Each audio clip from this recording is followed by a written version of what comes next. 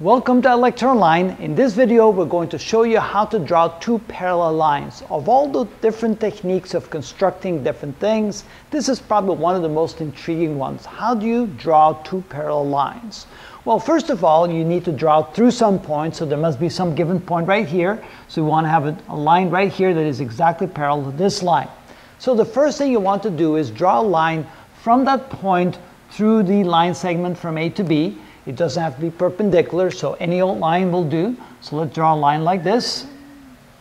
All right, which means that we have an angle right here, so let's call this angle angle 1.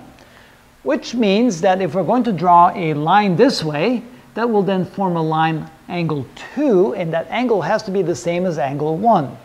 So let's draw an angle from this point, and using that line right there, and let me make it a little straighter here, it's kind of crooked. There, that's a little better.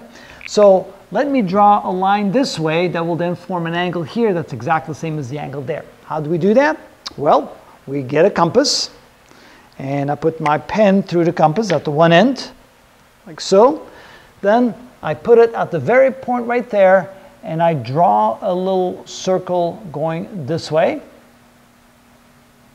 and a little circle going this way. Then I do the exact same thing. Oh, I lost my loop. Let's get in there. All right, over there. So I draw a little line segment this way and a little line segment this way. And of course, they should cross. I'll make the line a little bit longer this way. All right, so we're done here. Keep the exact same length. Come in here. Now, come this way and get to the point where the two lines cross and draw a little line this way. Come over here and draw a little line this way. And, oh, okay, I got that a little bit wrong. There we go, that's better. Notice that those two lines have to cross here because the distance from there to there must equal to the distance from there to there, and same over here. So notice that that goes right through here. So this angle will be exactly the same as this angle. I can then draw a line from this point right there to this point, and that will then be the line that's parallel to the first line segment over here. I'm losing some. My pen is not that good anymore.